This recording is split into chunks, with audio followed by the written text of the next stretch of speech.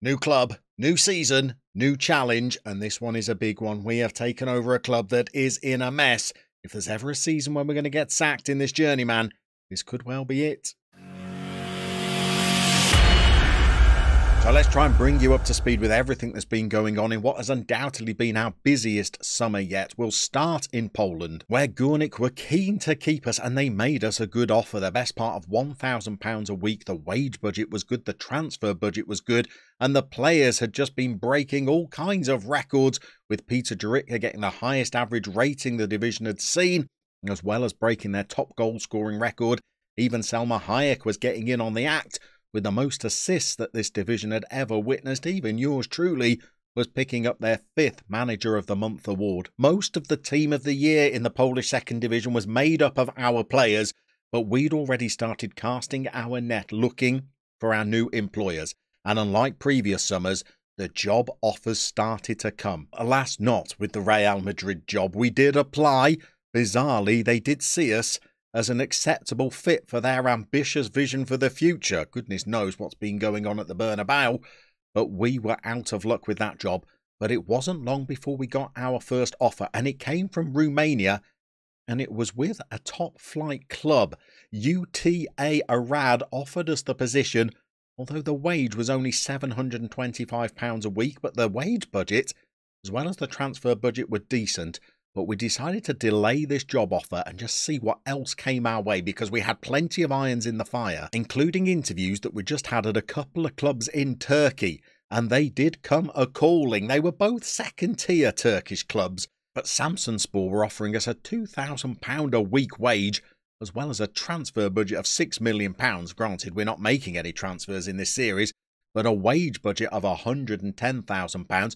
And they weren't the only club from the Turkish second tier that were interested. Those old Yorkshire favourites, Eyüpspor, also wanted to hire us. They'd have given us £2,100 a week and a wage budget of £8 million.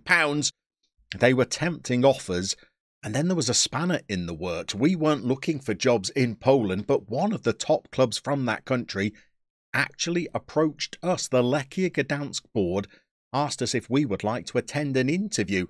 They are one of the biggest clubs in the country. They're a 3-star reputation team, and they were a club that had narrowly missed out on European qualification last season, and they were a club who probably we could have had a little bit of a title tilt with. But I wasn't keen on a second season running in Poland. Maybe we might return there in the future, but I wanted to see what other jobs would come our way. And then one came up that I thought would be another resuscitation of a fallen giant, and this one was too big a club to turn down. The next stop on our European tour is Austria, and to Ultravox's favourite city, Vienna, where we've managed to get a job coaching Austria Wien, one of the biggest and most successful clubs in Austria, boasting no fewer than 24 Bundesliga titles, and even a European final appearance. Now, along with rivals Rapid, Austria Wien have never been relegated from the top flight.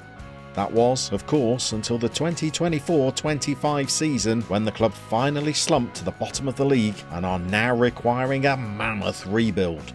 Given their lack of senior pros, this rebuild will be focused on youth. Worryingly, the 2 previous incumbents each lasted less than a year in the job. So who's the logical candidate to take over next? You guessed it.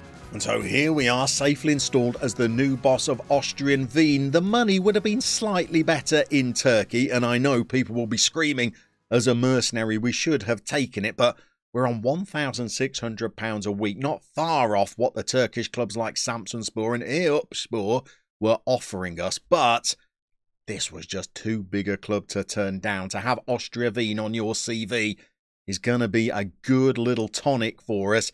I think by the time we end our time in Austria, we could be a 3-star reputation coach, and I think the job offers that we could apply for next summer could be big ones. We still got turned down for a few jobs, which was a little bit irksome. Those second-tier clubs in France and Italy were still absolutely not interested in entertaining the opportunity to even interview us. But I think next summer we could be in with a good chance of getting a top tier team, but our attention for the next 12 months is at Austria Wien. We've had to overpromise them a little bit, I think, compared to what the media are predicting. The media think we might finish 5th.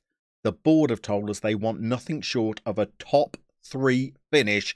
It's going to be a push because the club financially has fallen on quite hard times and the squad has been ravaged. There are very few senior pros left at the club. Even the youngsters that are at the club have been attracting an awful lot of transfer interest during the summer.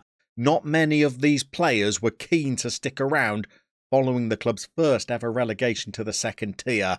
So it has been really difficult to cobble together a squad.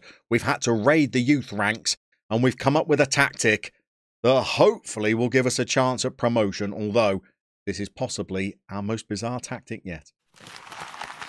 Let's introduce you to the players that are going to be playing this rather attacking, a little bit wonky, and probably defensively quite vulnerable formation, starting with our goalkeepers, where we had some good options. We sold our 3rd choice keeper in order to try and balance the books a little bit, but I would have been happy to start with him in goal if I was honest. Certainly, if we had to play our backup keeper, Sandali Conde, I would not be too disappointed. He looks pretty good. The only thing that's keeping him out the first team is an agility of 7. So instead, we're going to start with Kate Bush's choice for our starting goalie, and that is Dennis Vavusta, ya. And look how good he is, by the way. He's got much better agility. He's 2-footed. He probably could be a sweeper keeper. I think I'm going to play him as just a regular goalkeeper on defend. He's only 27. He's wanted by some clubs. Lots of offers have come in for him, as well as many of our other players. We're glad that we're keeping him. He's going to be our first choice for the season. But then going forward, things get a little bit more tricky. We don't have as many options for defenders, particularly in central defence. We've got a captain and a veteran who I think is going to be pretty decent for us. He was actually on the transfer list when we arrived, and there was a transfer offer for him to go out that we cancelled on essentially our 2nd or 3rd day with the club. This is Marcus Fostry, who is 33 years old. He's another 2-footed player. He's got pretty decent physicals for a veteran, and I think he's going to be an important player for us, a bit of a leader at the back, and he's going to be playing alongside essentially our only other decent choice in central defence. This is Felix Strauss. He's another good young player. At 24, he's probably one of our more experienced players, as you'll see as we move up the pitch. Determination of 4 and anticipation of 8 I'm not buzzing about. Marking of 8 is not great either, but his positioning is pretty good. He's probably better playing just in front of the back 4, but needs must, I'm afraid, because we do have better options as we move into midfield, such as the very talented Vedat Yilmaz, only 17 years old, but a great personality, really good physical, 6'4", going to play as a half-back just in front of the back 2. We've got decent marking, we've got great tackling.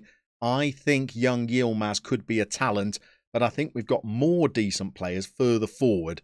Where we were really stuck is on the right-hand side, which is why we're playing a formation that's only got one player on the right. Pretty much the only player that we've got that can play out there is another veteran, Torsten Schick, who can play all over the park and all up the right-hand side of the pitch.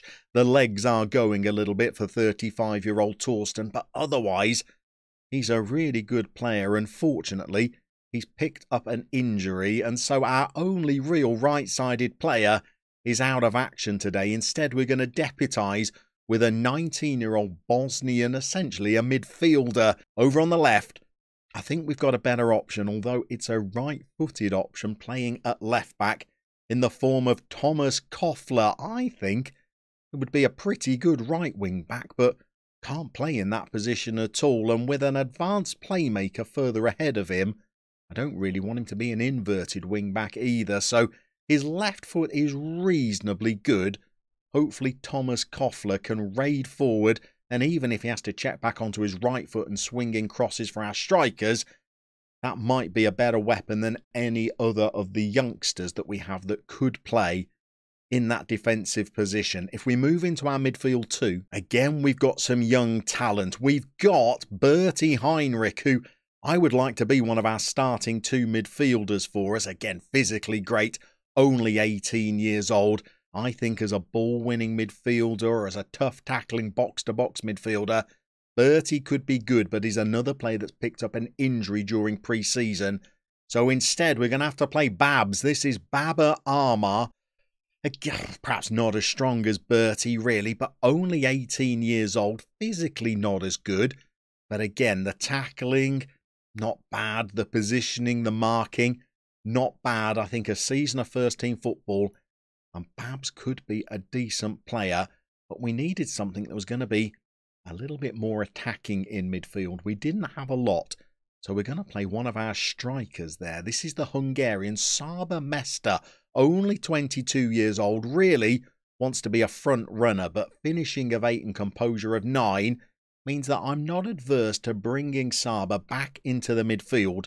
We're going to play him as a Mazzala because I've made a little bit of a decision with our time at Austria V, and I'm thinking that some of the success we've had is because we have got so much out of two different positions on the pitch. Playing in the centre of midfield, a central midfielder on attack has been hugely profitable for us at a couple of our clubs, and also playing an inside forward over on the wing has been incredibly prosperous for us as well.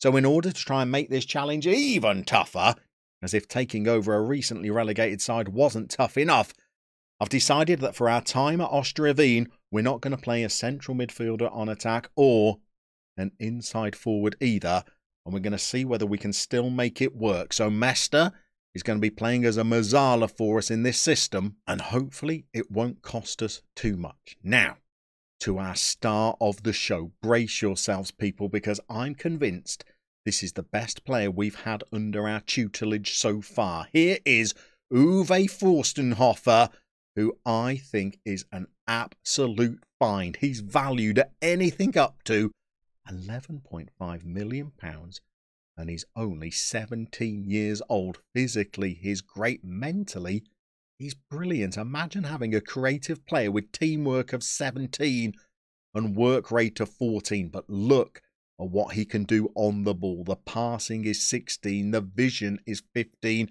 the off-the-ball movement is 15 as well. The flair could do with a little bit of development, but this is going to be the player that's going to pull all the strings for us. He's not 18 until September. He's already played 3 times for the Austrian under-21 team. Uwe, I think, is going to be the key for us.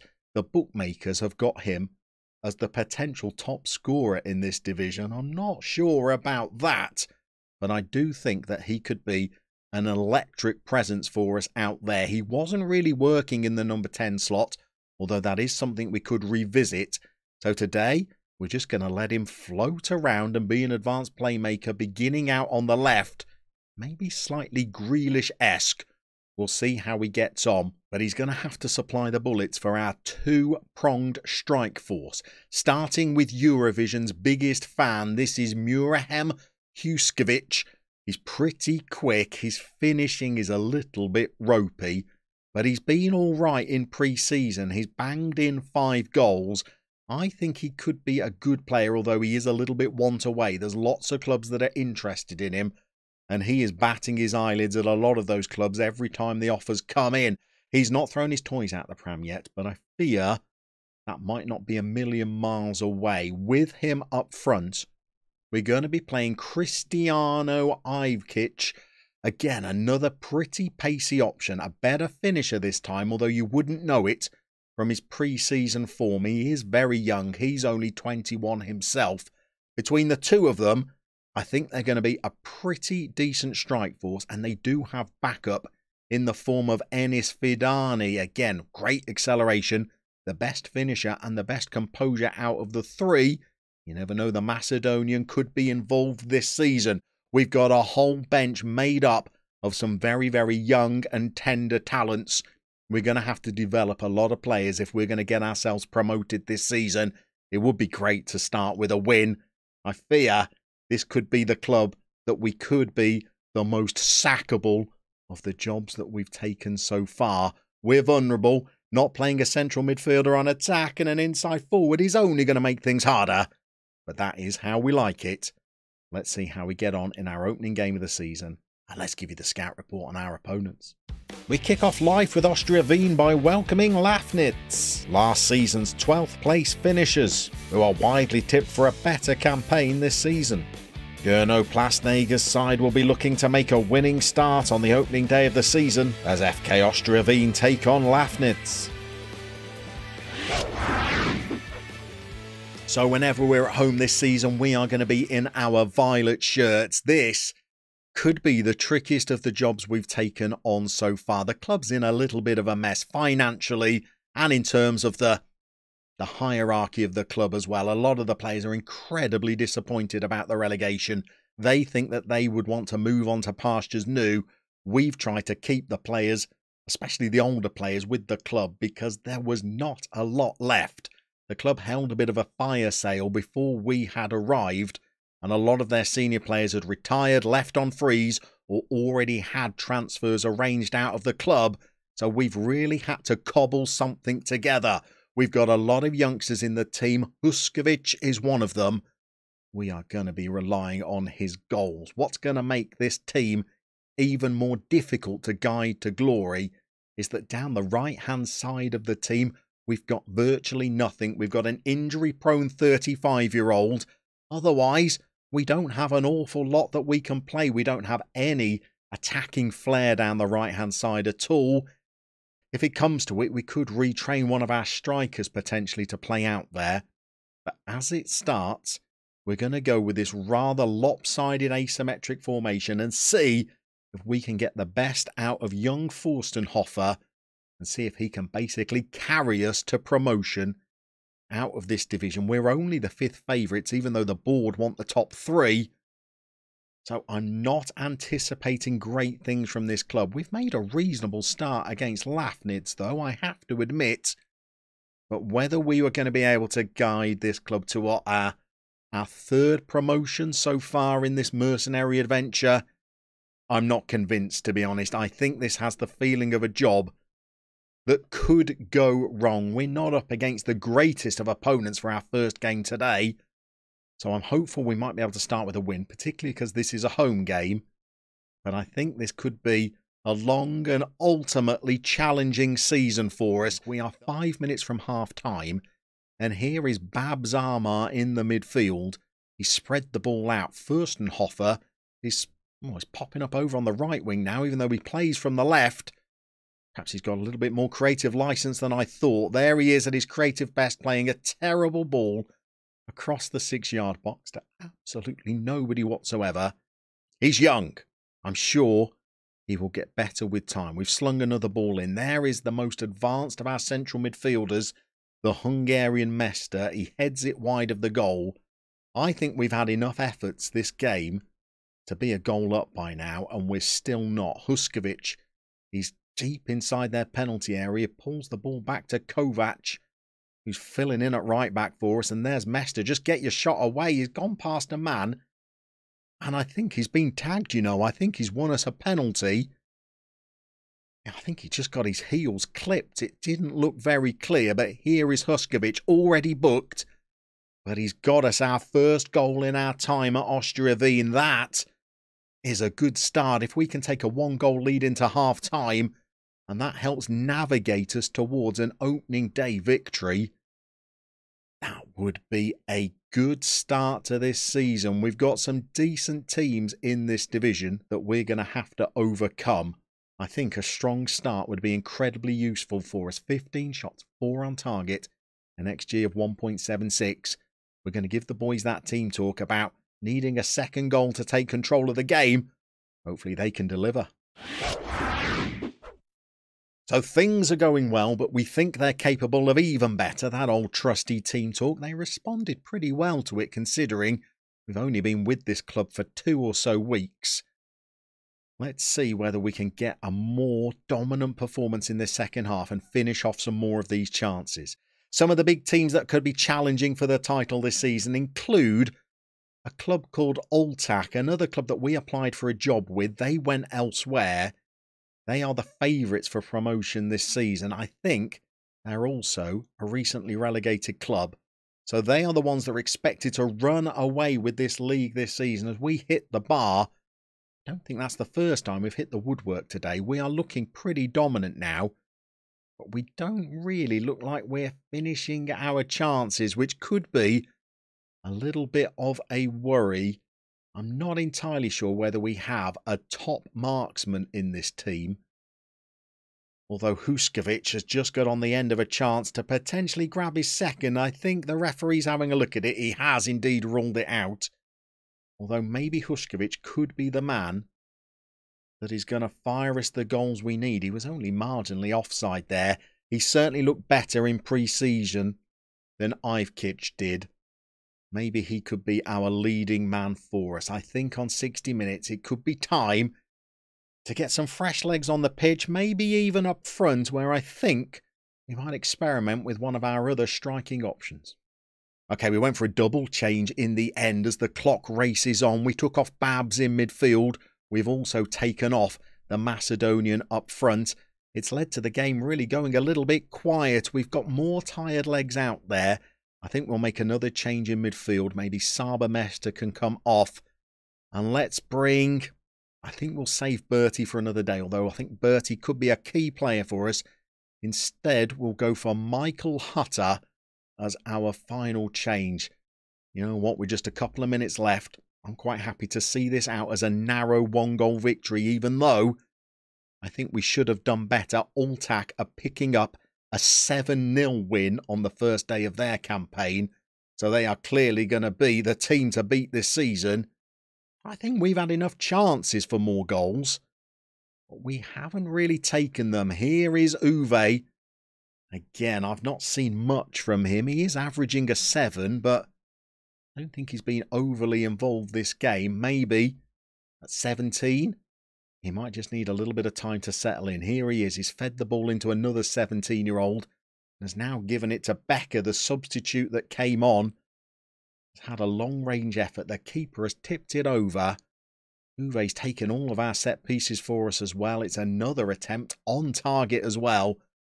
That is our 22nd effort of the game, and we have just 1 goal to show for it. There's still some work to do with the formation and the tactic, but our job now is to go away and get some games under our belt to see what kind of season we're shaping up to have by the time you come back and join us for our next episode of FM22 Mercenary.